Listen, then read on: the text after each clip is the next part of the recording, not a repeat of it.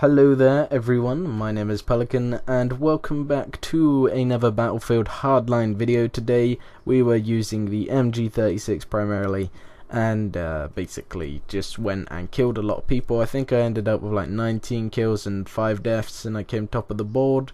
We did unfortunately lose the game, but anyway, it's not about the gameplay today. As I said in my last Battlefield 3 commentary, that perhaps I would do some kind of life story, and I'm not going to call them life stories.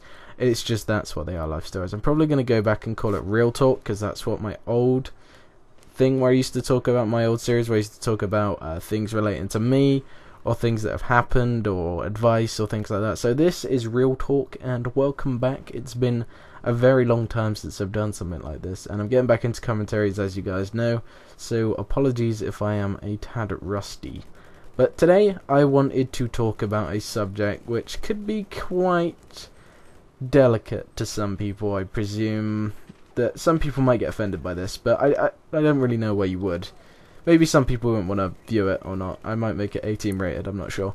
But anyway, this story is about a perverted or paedophile teacher that actually, if anyone that went to my school is watching this, you'll know who he was. And I won't use his real name. Or will I use his real name? His real name's funny though. And I don't know. I don't think I'll use his real name. But anyway, this teacher who was a music teacher. He was a music teacher at my secondary school. Thankfully not primary school, that would have been even worse. But anyway, this guy was, I hate to say it, but I actually kind of liked him. He was kind of a cool teacher until I found out that he was I don't know if you can class him as a paedophile, or I think he's more of just a perv. And it was weird what he had on his computer.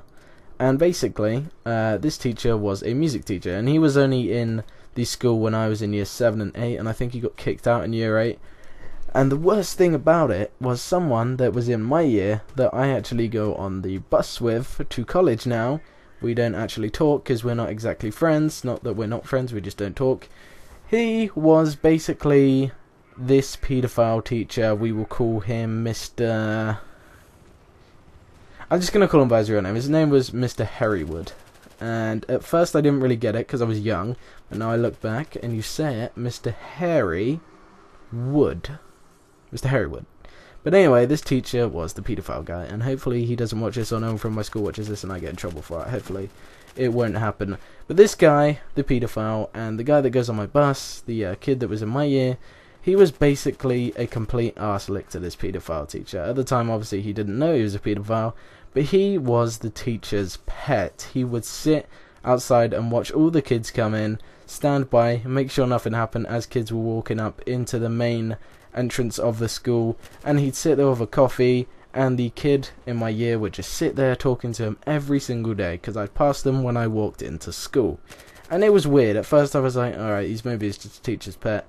But I think it was weird that he kind of stayed there the whole time, every day, watched kids go by. Probably leads on to the next bit, which is what this guy actually got done for. Basically what they did is they found some very sensitive material on his computer. And this computer had,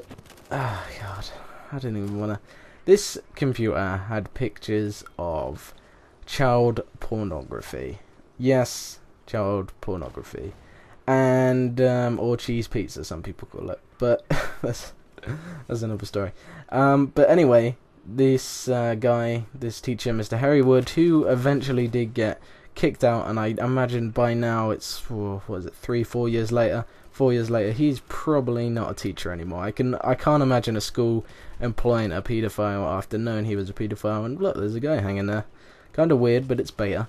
And I imagine that the guy didn't get a job again, or at least not as a teacher anyway. And this guy was fired more or less immediately, and it went around the school, as these sort of stories do. And then he was basically bullied by everyone, but it wouldn't really matter because he wouldn't know about it. But it went around the school, everyone was talking about it. And yeah, this guy was a weirdo. He was my music teacher. I forgot to mention this. He was my music teacher through year 7 and 8. And I thought he was actually a cool dude. But when I found that out, I was like, holy shit, this guy was a paedophile. I don't ever want people knowing that I kind of thought he was a cool guy, but now it's out in the open. People know. And no, I don't think he's a cool guy at all. I think he's a fucking weirdo if he had child pornography on his computer. And it wasn't like people our age. It wasn't like 13 or 14 year olds. It was like proper fucking child weird shit. It was like I didn't want to talk about it. It was child pornography, and that's all you need to know. It was not very nice to hear about after a teacher you thought was kind of cool, but turns out he's a fucking weirdo.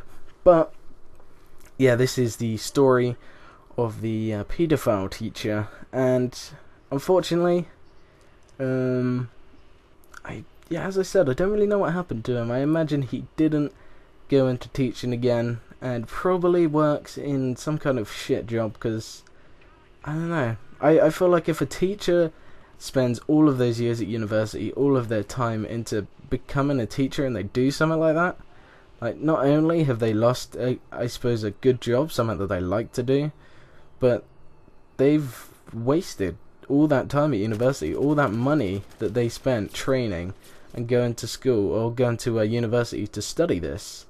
And if you guys don't know, university is really expensive. All of that just gone, wiped out straight away, because you made stupid mistakes and you were sick. Actually finished 19-4, because you were a sick dude, and you ended up with child pornography. But this has been the story of the perverted teacher. I hope you guys have enjoyed. If you have, please remember to subscribe and like the video. Until next time, have a great day, and I will see you guys later.